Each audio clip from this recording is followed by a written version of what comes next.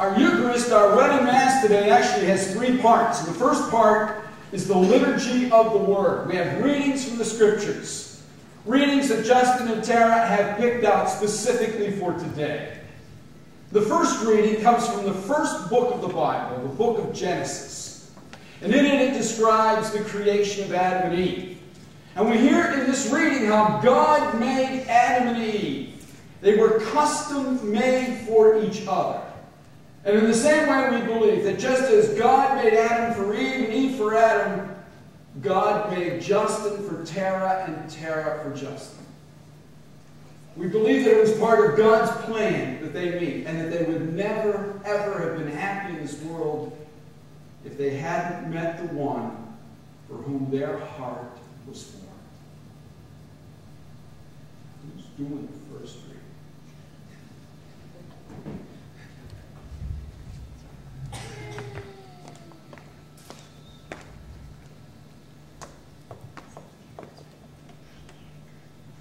A reading from the book of Genesis.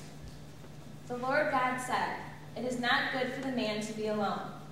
I will make a suitable partner for him." So the Lord God formed out of the ground various wild animals and various birds of the air, and he brought them to the man to see what he would call them. Whatever the man called each of them would be its name. The man gave names to all the cattle, all the birds of the air, and all the wild animals. But none proved to be the suitable partner for the man.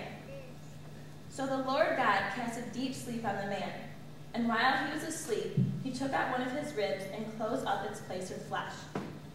The Lord God then built up into a woman the rib that he had taken from the man. When he brought her to the man said, "This one at last is bone of my bones and flesh of my flesh. This one shall be called woman, for out of her man this one has been taken."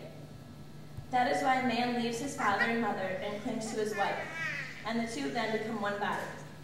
The word of the Lord. Thanks be to God.